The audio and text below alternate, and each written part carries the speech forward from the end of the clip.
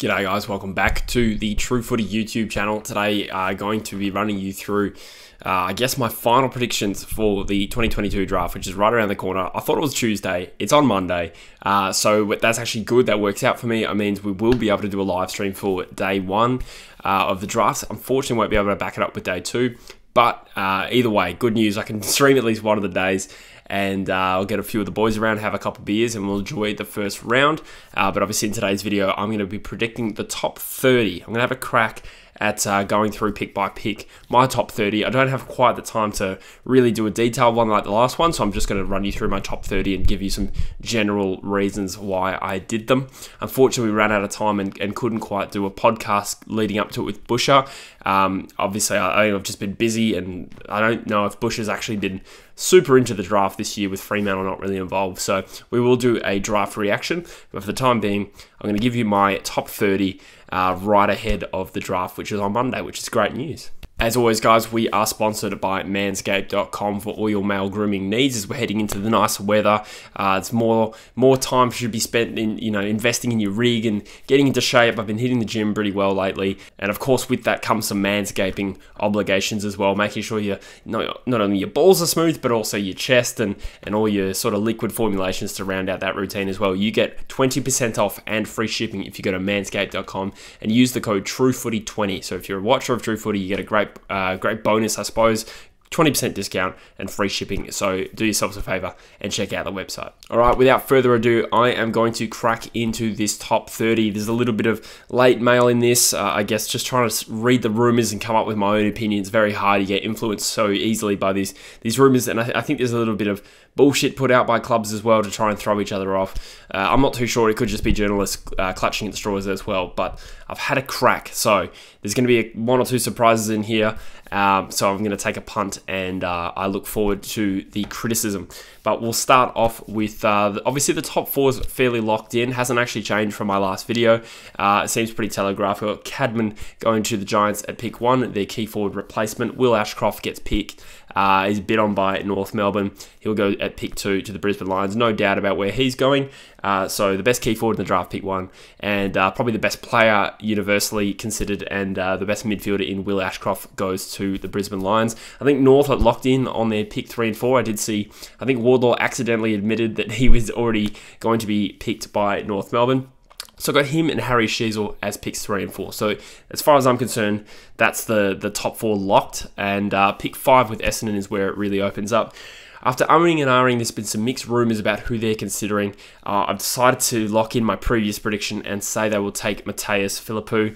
I think he's the best available talent and suits their needs in terms of, a midfielder with a point of difference who kicks goals. I think he's who I would certainly pick, to be honest. Then pick 6 again. Gold Coast seem to be considering Bailey Humphrey or Ruben Ginbey. I'm going to double down on the Ruben Ginbey prediction. Apparently they flew out to Dunsborough to see him this week. I think it's been all over the draft boards and stuff like that. And we don't know if it's true, but assuming it is, that's a pretty big indicator to go all the way to Dunsborough that they're picking him. So I'll lock in Ginbey to the Gold Coast Suns. Then it gets even tougher with the Hawthorn Footy Club, and I think they're on the lookout for a midfielder, and I've got them taking Cam McKenzie because I just think he's a Hawthorn-style pick. Read a little bit that Sam Mitchell is a big fan, but again, you can't rely too heavily on rumours, but I just think with his balanced play of inside and out and good skills, he'd make a good Hawthorn player, and I think he is best available at that pick. Then you got Geelong, and it's really hard to peg them. And I don't know if I buy into any of the rumours at who they're looking at. There's been a lot of suggestion, a lot of variety of names, but I'm actually going to pluck a name they haven't really been linked to at all, and that's Elijah Sardis, because I just think he's the best available player, and it makes sense to me that Geelong would look at him. I don't think they necessarily have specific midfield needs going into this draft. I think it's a case of best available. They got this luxury early pick, and Elijah Sardis would be a great best available prospect for them. So he's my rough call for that. I'm going to double down on Oliver Hollins to West Coast. Again, I've been umming and ahhing this, as you can imagine, as an Eagles fan, agonising who we're going to pick. I just feel like it's a West Coast pick, and I might make myself look silly if we don't take this pick in Hollins on the night. But I just think it's just a gut feeling. We'll see how it goes. But again, evenly rated talent. I don't have a strong opinion either way. That means Bailey Humphrey falls into the lap of St Kilda because I found it after Gold Coast at 6. I don't really see him going to the Hawks or Geelong. And I think West Coast, it doesn't really scream a West Coast pick. So I've got him sliding all the way to St Kilda's pick 10 because Cam McKenzie is off the board. Carlton, again, another tough one to pick. They've got a really good spine and they've got a really good young core midfield. So again, I think kind of best available. And I see this is a really tough one. I've probably got this completely wrong, but I've got them taking Buzzlinger as the best key defender in the draft pool. Yes, they've got Wiedering. They've got a very strong spine, but I feel like he could add a pretty good 1-2 punch in defense. And with his ability to play attacking, I think he is. I think he's someone who could feature pretty early for them. So that's my rough call again. Buzzlinger to the Blues at pick 11. Let me know in the comments what you think about that. Pick 12, in my head, the Dogs are looking for Buzzlinger. They ideally want a key back, but I think with the midfielders they've lost recently, I think they'll probably pluck a rough in. I reckon this is where Ed Allen falls from Western Australia. They'll get in right before West Coast's second pick and pick the taller midfielder with a lot of potential. Again, this is just kind of a rough call, just trying to mix it up a little bit. But I think this is about the upper end of his draft range, which puts West Coast back on the clock. And again, I hate to admit this, but I've kind of been buying into a little bit of the rumour mill. And the latest rumour mill is that we're looking at Matthew Jefferson, the key forward out of Victoria. So doubling up with Oliver Hollands with the first pick and then backing it up with a key forward. Key forwards are a need, and if he's available, I could see the temptation there, but I'm kind of quietly hoping for 2 midfielders. At pick 14, Melbourne enter the draft, and this is a bit of a reach, but I consider their ruck needs, and I think they might pluck Harry Barnett out of South Australia. There's one really good ruck prospect in this year's draft, and this is a good time for Melbourne to pick one when they've got a few years development before they're going to really need him with Gordon Grundy there. So I've got Melbourne sort of replacing Luke Jackson with a Harry Barnett type. Then, rounding out my top 15, I have got the Sydney Swans bidding on Jasper Fletcher because this is around about his range, and I think this is a no-brainer. Brisbane are going to match again, so they'll add Ashcroft and Jasper Fletcher as their father-son selections. Then we'll take a look at pick 16 to 30, and this is where Sydney come back on the clock, having had their bid matched for young Jasper Fletcher there, and they've got 2 picks here, so I think there's a chance they go tall and small. I don't know if I really think their midfield is something they're really lacking in, so I think they've got a bit of a luxury here to pick on need, and I think they might take the punt on a key defender in Lewis Hayes, who is considered by some probably the best key defender in the draft pool this year, behind Buzzlinger, or at least a similar quality to Buzzlinger, and again, this is probably about his range. I think the Swans would like to add a key back, and they'd like to get in before the Giants, who have the next pick. And this is where I have the slider, I guess, of this video, and that's Jai Clark falling all the way to pick 17. And look, no real knock on Jai Clark. I just kind of think there's going to be a slider, and he was the one who came out when I did all the math. I guess being a smaller type midfielder, I'm actually a big fan of him. If West Coast call it his name at pick 8, I'm happy. However, the Giants here nab the slider of my draft as the best available midfielder, and I think he's a really, really good talent. So they're looking for mids. He makes sense. Collingwood are then on the clock with their first selection, and with Hayes and Buzzlinger off the board, I think they'd like to get in and pick the best key defender available, and that is Josh Weddle, who's a slightly undersized key back, I think. And I know they just recruited Frampton for that purpose, but again, with the way their list is shaping, they're in a position to go tall and have a little bit of a prospect there in their backline. So Josh Weddle to the Pies. And then the Swans, having taken Hayes with their first pick, they will pluck Braden George. This is what I'm thinking. I would say a bolter. He's actually slid further because I think it was a broken leg or an ACL this year. I think it might be an ACL. But with the Swans' composition where they're at, like I said, midfield strong. A really dynamic forward is what they could use, and there's no real rush to get George right. So I think on talent he goes higher, but he's missed a bit of football. So he's slid a little bit, and I think the Swans will be happy with him at pick 19, which gets GWS back on the clock. And again, they've added Jai Clark, but their midfield has taken a beating Bruin, Taranto and Hopper all left this off-season. So I think they're in the position to pick the best available midfielder. And this is where I think they take the tall midfielder in Henry Hustwaite, who's 195 centimetres, the tallest midfielder in the draft crop, even taller than Ed Allen. At least that's what I've got on my paper here. Things can change, but a very smooth user of the footy, very classy, tall. The Pendlebury type comparison gets thrown around with Hustwaite. So then GWS have another pick, and having no academy bids yet for Ralston, they're still available to take their fourth pick, and I think they'll take the small forward in Charlie Clark, a really sort of dynamic small forward, really good pressure player. They've lost Bobby Hill, and probably best available as well, so a nice balance of picks there for the Giants.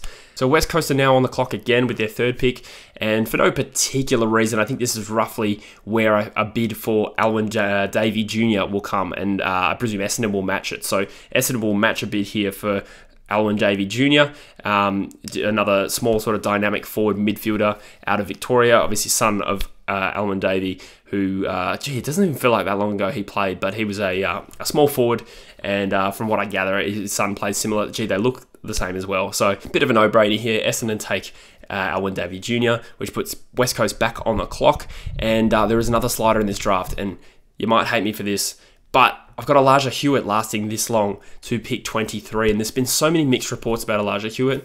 You know, we've heard that St Kilda's met with him recently, but I think they'll prefer Humphrey in this scenario. The Dogs are also interested, so again, even pick 12 for Elijah Hewitt is not out of the question. There's also been some rumours that he's got some issues outside of football, hasn't interviewed particularly well, and therefore there is a rumour mill suggesting he will actually slide.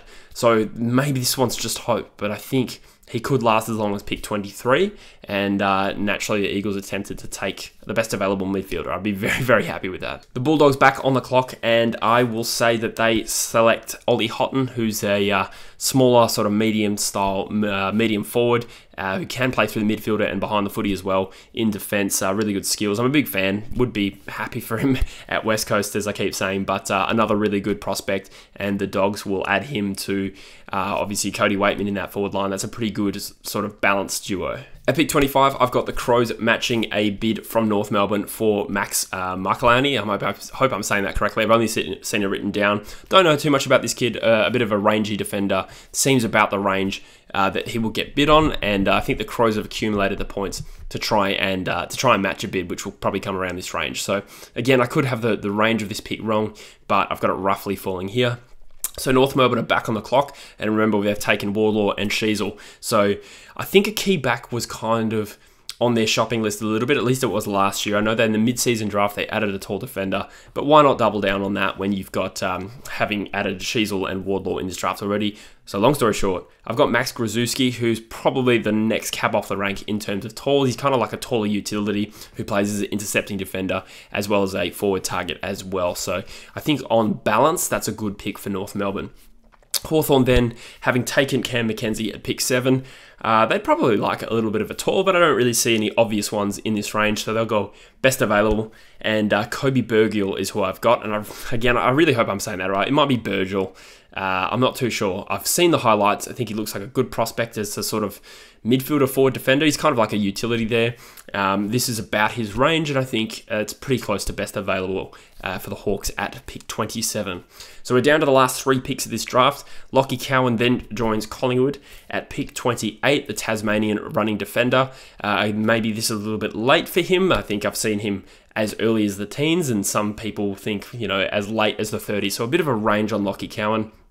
I do wonder if him being Tasmanian was a factor, because I think he's been outspoken in the sense that he wanted to play for Tasmania, and obviously a Tasmanian team's right around the corner. So long story short, I think the Pies are in a position to pick a best available sort of running skillful defender who could play pretty early on. So that is my pick for the Pies. Then you got West Coast with their 4th selection, and I sort of rationalised in previous videos, I think we'll go best available early, then probably local in the 2nd round at least, if not earlier. And I think with this last pick, we will aim to take a bit of a reach. I can see this reaching for a local role player, and for me, that's Sam Gilbey, the running defender. I think it's he's from Claremont rather, but a high talented defender with I think his coach compared him to Hayden Young. Obviously, that's a massive comparison. But he had an injury-plagued year with, I think it was glandular fever and a broken leg. So rough year for Gilby. Wouldn't be surprised if he gets snapped up by the West Coast Eagles. And then the final pick of my top 30, I've got a player who's probably expected to go earlier than this again, and that's Jacob Constanti. So another small forward to add to Collingwood's dynamic there. Obviously, they've got a few good ones. Bobby Hill, Jack Ginnivan, obviously. But I think they've also linked to Charlie Clark with their early pick in pick 18. But for some reason, I just feel Weddle was a better prospect there. And then Constanti is probably the best available at 30 based on, the consensus rankings. Again, this is my amateur opinion, but Constanti at pick 30 is a good value selection. So they've got a good balance of players in this draft. Did my voice just break like a bitch? So that is me racing through my top 30, guys. I guess we can look at some of the teams that had multiple picks and consider the batch of players they got. So the Giants obviously had Cadman, the key forward. They got some midfielders in Clark and Hustwaite, and then balance that with a small forward for Charlie Clark. I think that's a good, even mix. Brisbane obviously got a multitude of father sons in Ashcroft and Fletcher. I think that's obviously going to happen. North's batch of players were Wardlaw, Sheasel, and then balance that with a tall utility in Grzuski later in the draft. The Bombers got Philippou and Davey Jr. Hawthorn added Mackenzie and Burgell. The Dogs went midfield with Edward Allen and Ollie Houghton. The Swans doubled up with Lewis Hayes and Braden George. Speaking about my boys specifically, they went midfield with the first pick, Hollands, the key forward in Jefferson. They got really lucky with Hewitt. Who would have thought that? Lasting to pick 23. And maybe an Eagles fan did this mock draft, and finally getting Sam Gilby as well. So another good blend of players from my perspective. It's a bit of a dream draft from West Coast, I'm aware of that. And then finally, Collingwood also had 3 selections in this top 30 with Weddle, the key defender, balance that with a skillful running defender in Lockie Cowan and a talented small forward in Jacob Constanti. So there you go, guys. I know I had to rattle through that a little bit, but you've got the visual aid there. So let me know in the comments what you think. Obviously, there's a couple big calls in there, and obviously some players that I missed. So players that I've still got on the board are that Shipkowski, Jacob Ryan, Darcy Jones is still on the board as well. Anthony Mankara, I just couldn't fit them in my top 30. Jackson Binns is another one. These guys could go as early as the 20s. The teens is probably a bit of a stretch, but that's the way I see it, guys. So let me know in the comments what you disagree with and what you hope your club does differently and how happy your club would be with the selections that I've given you. Make sure you join us on Monday night for the draft, guys. It's going to be a good one. I love draft day. It's my favourite day of the year pretty much. So look forward to having you with a couple of Bevans as well. And as always, subscribe to the channel if you haven't already. Thanks, guys. I'll see you in the next video.